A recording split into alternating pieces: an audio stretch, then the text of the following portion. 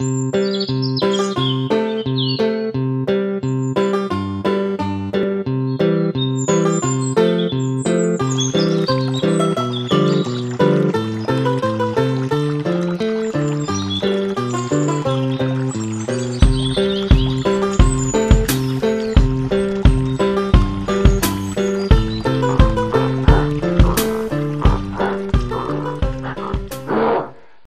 Sal, how was your day? Like every other day, Sophia. I'm the rotting leaves that the wind of life blows aside. Oh, Sal. Don't oh Sal me. Boss Farley is on my case again. Says I'm not loading enough coconuts. Hell, I'm doing more than any of the others there, and most of them are half my age. What is it with that Boone? He has it in for me. That's what it is. He's only there because his uncle started the damn place. I'm sure Mr. Farley knows what a wonderful worker you've been. I doubt it. All my time there, he barely even knows my name. I should be in management by now. Hell, I ain't never once been late to work. You can't say that about them young guys. I remember you were late once. When was that? That time you had to make a stop at the little chimp's washroom early one morning on account of me serving white beans with dinner the night before, and on account of you being not so good with digesting them, and on account of your stomach. All right, Sophia. Why don't you just announce it to the whole neighborhood? Speaking of which... I made you a nice dinner, Sal. Your favorite. Ant stew with boiled fish. Sophia, you know I like my palm wine when I get home. It helps relax me. Right away, Sal. What the hell is wrong with those Boones? First they move into our neighborhoods, then they talk all this equal rights nonsense. They want the same pay as us, the same schools. Next thing you know, they'll be marrying our daughters. This'll make you feel better. Already has. By the way, where's my little chimp? Oh, Isabella's upstairs. Well, shouldn't she be downstairs helping get dinner on the table? Isabella won't be joining us for dinner. She what? You see, this evening, our daughter has other plans. Whoa. Ain't nobody run other plans by me. Last I checked, I was head of this here clan. I'm the one busting my ass here every day to put grub on the table. Any plan should be run by me. You see, Isabella's going out. I'm ready for my date. She what? That's what I was trying to tell you. Isabella has a date tonight. No, and no. No date, no way, no how. Papa, I'm 8, almost an adult. Why can't I go on a date? Besides, it's not a school night. My little chimp don't need to be dating you. You're still a young'un. We're only gonna get together with other friends, do a little dancing. You know what dancing will lead to? Am I right, Sophia? I'm trying to remember. Never mind you. Who you's planning on going out with anyway? Dinner's ready. Hold on there, Julia Chimpini. I ain't got no answer to my here question. Someone I met at a swim with my friends at the river. What river? Lysium. What did I hear? She said Lysium. Oh, that's such a nice river. When I was little, my aunt would take me down there. Put a branch in it. Did you say Lysium? As in the same Lysium River that runs through Boontown? Papa, boon is an insulting term. It's proper to say baboon. I can call him whatever the hell I want. Baboons are very nice and very smart. The only things those Boons know is to leech off of everyone else. They want everything for nothing. What about Albert Sanchez? He invented fire, and he was a baboon. Sophia, no one invented fire. He was lucky enough to just be rubbing two sticks together when a spark occurred. Don't forget, that spark caused a fire that nearly burned down the whole southern forest. Look here, little chip, I don't make the rules. They've been around since the great creator made us in his own image. We're number one, the chosen ones. All others are just an afterthought. Why would the great creator create other creatures then? So we can be reminded of how superior us chimps are. With your way of thinking, there can be no progress in our society. We don't need no more progress. Everything is fine the way it is. Except for Mrs. Manicotti's banana muffins. She puts too much salt in them. They're still delicious, but she used to not do so. But now when she does, you can taste the salt overwhelming the banana. I tried to talk to her about it, but... Sophia, put a branch in it. We're talking about my little chimp's future. Papa, will you at least give Adrian a chance? Once you get to know him, you'll see he's a good baboon. Please, Papa. Go ahead. Let the bum in. Thanks, Papa. Welcome to the Chimpini dwelling, Adrian. Nice pad you chimps got.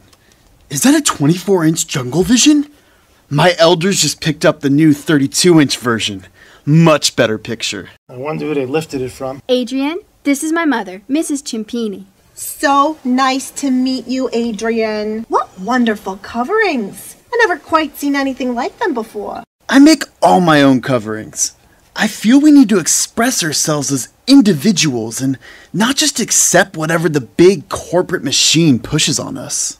Adrian, this is my papa, Mr. Chimpini. Put it there, big chimp. I'm not much for shaking hands. Don't be rude, papa. Quite a strong grip you've got there. You know the saying, strong grip, strong character. Speaking of which, those are some interesting coverings you've got there, Andrew. It's Adrian, Mr. Chimpini. Ain't that a girl's name? To quote the great writer, William Spiritury, that which we call a banana shrub by any other name would smell just as sweet.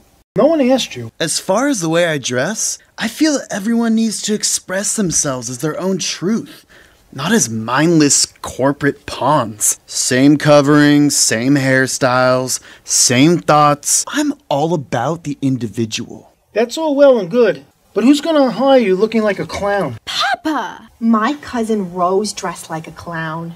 Come to think of it, she was a clown. Or was that my cousin Francesca? I get them confused because they were twins and both had the same mole on the left cheek.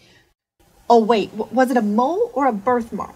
Sophia, why don't you go see for yourself and let me know? Well, they live so far away. Exactly. Actually, I'm in no hurry to get a job. I figure I'll travel around for a while, see the forests, the seas, meet new species, pick up a new skill or two, be at one with nature, just like our ancestors, before the world became all about money and climbing the social ladder. Yeah, life was better when our ancestors climbed trees instead.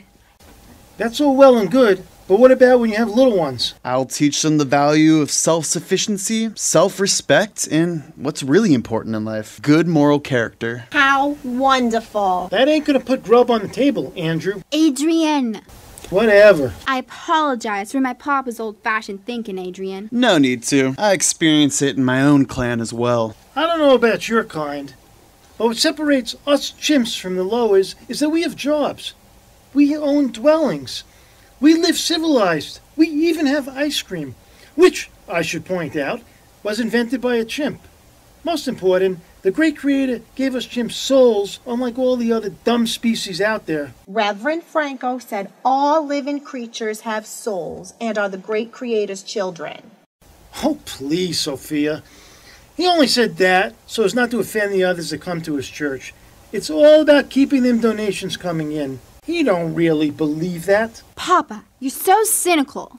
That's another blessed thing the great creator gave us chimps. Cynicalism. I'm just curious, Mr. Chimpini.